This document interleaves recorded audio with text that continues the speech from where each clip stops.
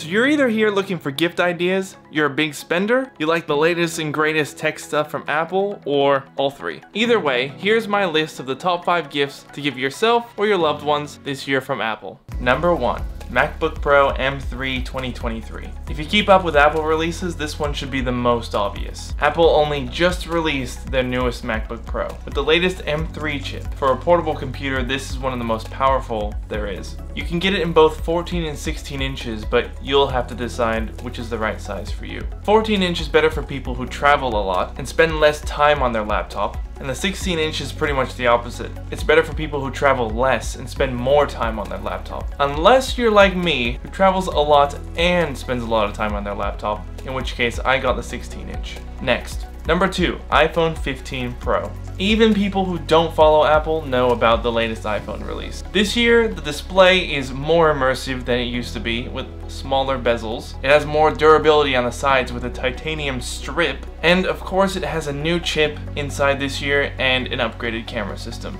like usual. As well as now changing the charging port from Lightning to USB-C to make it easier to, of course, charge in today's charging world. I'm not going to list every new feature that they added to the new iPhone, but one of the other main reasons why I'd suggest a Pro model phone is just to have that little bit extra flexibility with the camera system. For example, with the 48 megapixel sensor, technically both the standard iPhone 15 and the Pro model have a 48 megapixel sensor this year. But the Pro's sensor is a little bit bigger, which means a little bit more light being let into the sensor, which means overall better low light photography. As well as the fact that the Pro has an extra lens altogether, the 3x zoom lens, which a standard one doesn't have at all. Next, number 3, AirPods Pro 2.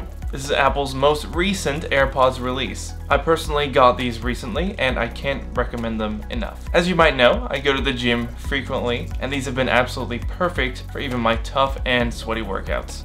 Next, number 4, Apple Watch Series 9 or Ultra 2. So I'm suggesting here either the best middle ground watch, which I'd say aka Series 9, or the top tier Watch Ultra 2. Both released this year, and they have all the latest features you'd want. The Series 9 is for the people who want the affordable, not extreme use watch. And the Ultra 2 is either for those who want it for specific features or want it for being the most durable and longest lasting Apple Watch. The Ultra 2's battery life is the thing that appealed to me the most, and it's the feature that pushed me into getting it. One of the things I dislike the most about the Apple Watch, and yes, there's things I dislike, is having to think about charging my watch. And when I have to charge it, that means more time on the charger and less time on my wrist. I don't know how many times I've walked out the door heading to the gym and forgotten my watch on the nightstand charging. And now I don't have to worry about that at all.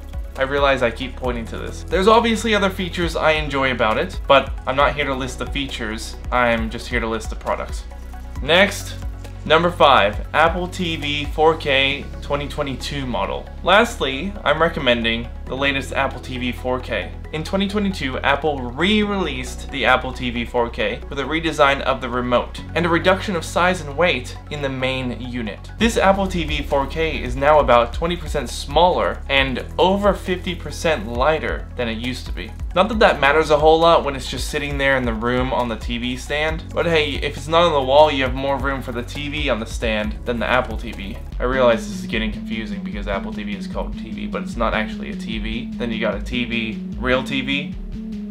Anyway, the remote should now be easier to use and navigate with compared to the old Apple TV as well. And don't forget, if you need an Ethernet port to connect to the Apple TV or you want one for the internet, you're gonna have to buy the 128GB model. Also keep in mind you need an actual TV to use with the Apple TV because as I said before, it's not an actual TV, so you need a TV to plug the Apple TV into. Got it? Just want to say though, overall it's a more enjoyable experience to use an Apple TV with your TV than using just the TV system software. I mean, I'm sure you can imagine what it's like if you don't have one. It's basically using like an iPhone connected to your TV. Unless you have a fancy TV already, in which case this gift won't really apply to you at all. Those are the top 5 gifts I'd recommend from Apple for this year. I've left links in the description if any of these products that I mentioned stood out to you and you're interested in checking them out. Happy holidays, and I'll see you in my next video.